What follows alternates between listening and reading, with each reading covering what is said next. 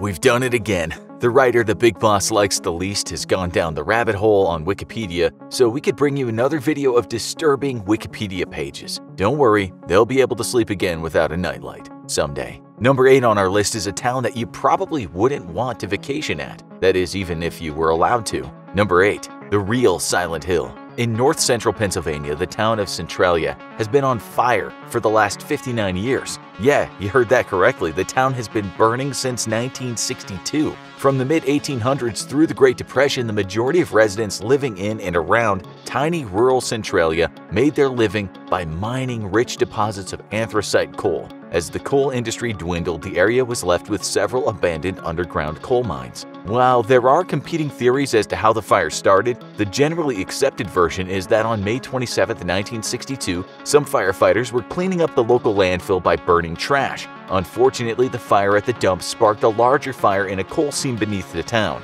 Since then, the fire has spread, causing the ground under Centralia to become extremely hot, reaching over 900 degrees Fahrenheit in some spots. At times, noxious fumes leaking from the sinkholes has sickened residents. Several attempts were made to evacuate and put out the fire, but to no avail. Some of the abandoned coal mines stoke the fire, and at this point, it would be incredibly expensive and also extremely dangerous to figure out which mine tunnels are fueling the fire and close them off. Over the years, authorities have relocated, sometimes forcibly, the majority of residents. Today, Centralia is a ghost town. It's become a popular destination for urban explorers and also served as the creepy inspiration for the horror movie franchise Silent Hill. If you think that's bad, our next topic involves something fundamental that all creatures must do to survive, and how amazingly horrible life becomes when you can't do it. Number 7. Fatal insomnia. What if every night you had trouble falling asleep? You're exhausted, but everything you try, such as warm milk, calming music, meditation, and sleeping pills doesn't really help.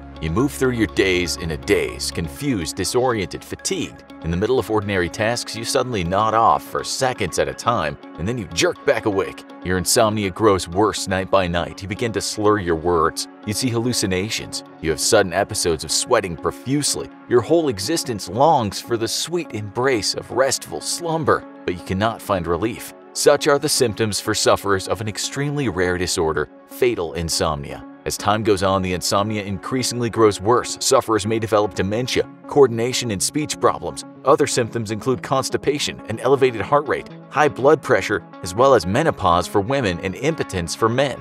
There is no cure for this disease, although at least one patient was able to slow symptoms with a variety of strategies including vitamin therapy, meditation, and a sensory-deprived controlled sleep process. Fatal insomnia results in death within a few months to a few years after the onset of symptoms, the average length of demise being about 18 months. While the average age of the sufferer is 50, the disorder has been diagnosed in patients 18 to 60. Diagnosis of fatal insomnia is suspected based on symptoms. Patients undergo sleep studies, PET scans, and genetic testing to receive a more complete view of symptoms. However, a suspected case of fatal insomnia can only be confirmed by a brain autopsy after death, a disease where your body slowly shuts down because although you long to, you're simply unable to do a natural bodily function is incredibly disturbing in our book. The next disturbing topic involves one of the most beautiful and remote places on Earth. Sadly, it's becoming polluted in a crazy, macabre way due to humans trying to achieve a goal. Number 6. Green boots. Many climbers set out with dreams of conquering Mount Everest. However, sometimes the mountain conquers them.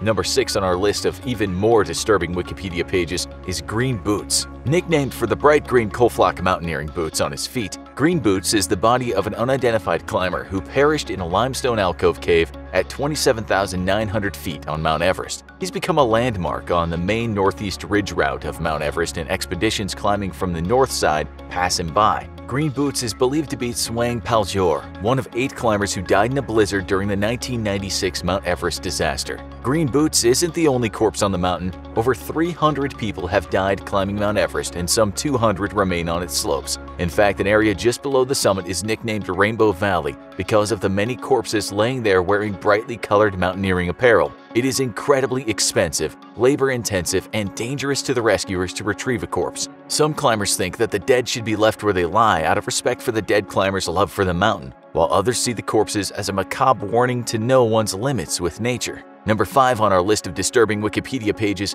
is one of the most shocking events to take place at the end of the 20th century. Curiously, the catalyst for this event was a natural wonder that the Earth probably won't experience again for close to 2,533 years. Number 5. Heaven's Gate Cult. In the late 1990s, the comet Hale-Bopp passed close to the Earth and was visible to the naked eye for a record 18 months. Professional and amateur astronomers worldwide tracked the comet's path across the heavens. Also tracking the comet was Heaven's Gate, a cult waiting for the right moment to put their plan into action. Responding to a tip, on March 26, 1997, deputies of the San Diego County Sheriff's Department discovered a scene inside of mass suicide. 39 members of Heaven's Gate, including the leader, Marshall Applewhite, committed a coordinated series of ritual suicides in order to join what they believed was an extraterrestrial spacecraft following Comet Hale-Bopp.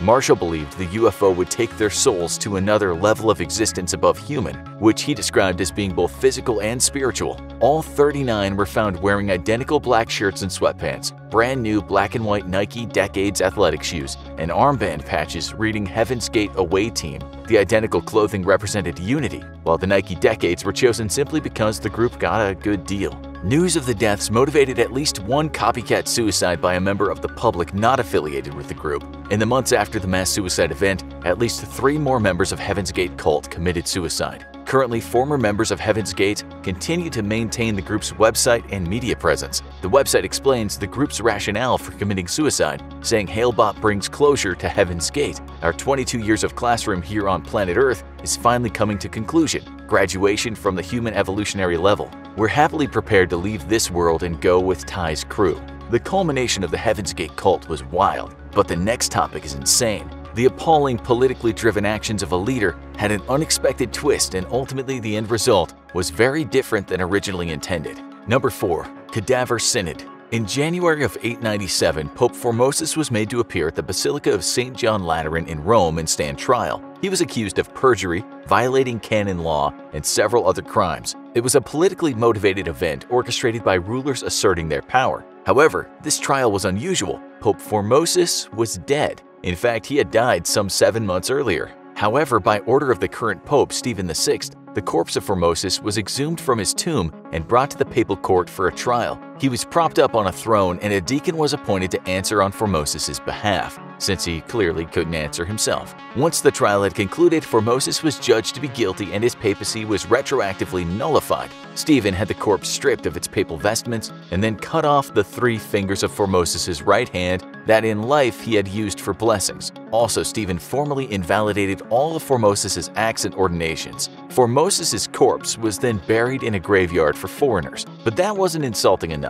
They dug him up once again, tied weights to his body, and threw him into the Tiber River. But that wasn't the end of Formosus. His corpse washed up on the banks of the river. Rumor began to circulate throughout Rome that the corpse was performing miracles. Public opinion turned against Pope Stephen. A mob rose up, removed him from power, and imprisoned him. In the summer of 897, Stephen VI was murdered in jail. In December 897, Pope Theodore II convened another synod which undid the Cadaver Synod and restored Formosus's ordinations. He ordered that Formosus's corpse be dressed in papal regalia and then reburied in St. Peter's Basilica. So eventually Formosus received restorative justice. Unfortunately, in our next story, there was little justice for the victim, and what happened to the murderer after the crime is pretty unbelievable. Number 3. The Kobe Cannibal.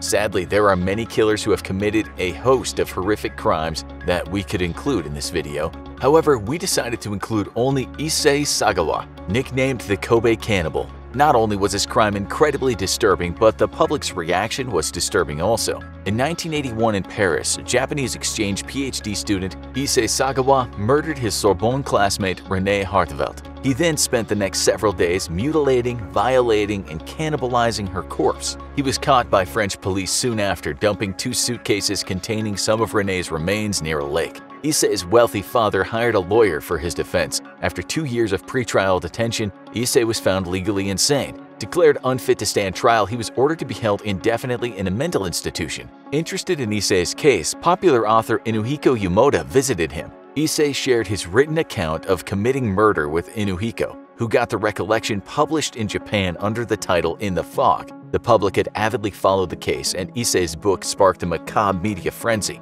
The French authorities, tired of the publicity, deported Issei to Japan. Upon arrival, Issei was immediately committed to Matsuzawa Hospital in Tokyo. Psychologists examined him and declared him sane, finding that sexual perversion was his only reason for murder. In other words, they thought Issei was just evil.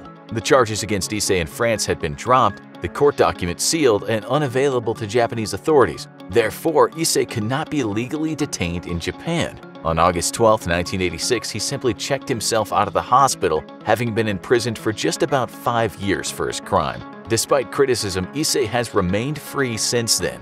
For several years, Issei was quite the cause célèbre. Everyone wanted to interview this sophisticated, erudite monster. He was frequently invited to be a guest speaker and commentator. Photographers took publicity photographs of him eating meat and painting nude models. He wrote more books about his own crime and other murders. Also, he dined at restaurants and wrote food reviews for a magazine. However, there were those who criticized the media frenzy surrounding Issei. During the early 2000s, it became harder for Issei to find work. Although he continued to be interviewed and generate public interest, more recently health problems had kept the aging Issei out of the public eye. He lives alone and receives daily care from his younger brother or caregivers. If you've been eating while watching this video, you may want to put down your food for this next disturbing Wikipedia page. Don't say we didn't try to warn you.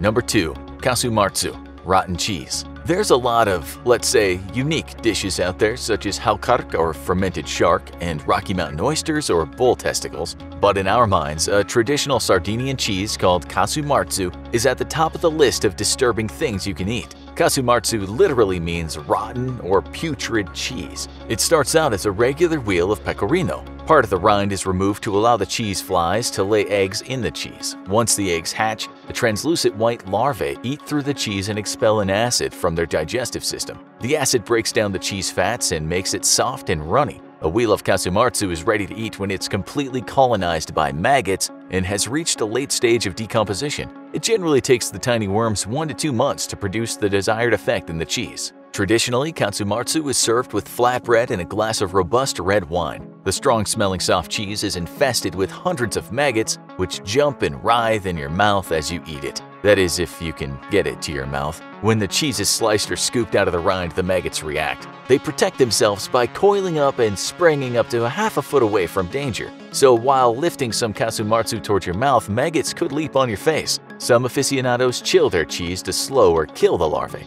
Others place the cheese in an airtight container to suffocate them to death just before eating, so they don't have to deal with the leaping larva problem. Even worse than maggots jumping on you, the cheese might be contaminated with nasty bacteria such as salmonella. It can trigger allergic reactions in some eaters, and there's also the possibility that the maggots will survive your stomach acid and colonize your intestines, causing intestinal miasis. The symptoms can be horrible abdominal pain, fever, vomiting, gastric lesions, anal itch, and bloody or maggoty stool. This is why some have called kasumartsu the most dangerous cheese in the world. The EU has actually banned kasumartsu due to the food hygiene regulations. Offenders caught with the cheese face heavy fines. This has not prevented a black market for kasumartsu. Our final choice for a disturbing Wikipedia page is the shocking tale of a man who earned himself a place in infamy because he believed death was not a hindrance to love. Number 1. Carl Tanzler. Carl Tanzler, a radiology technologist, was living an ordinary life in Key West, Florida, when a life-changing event happened.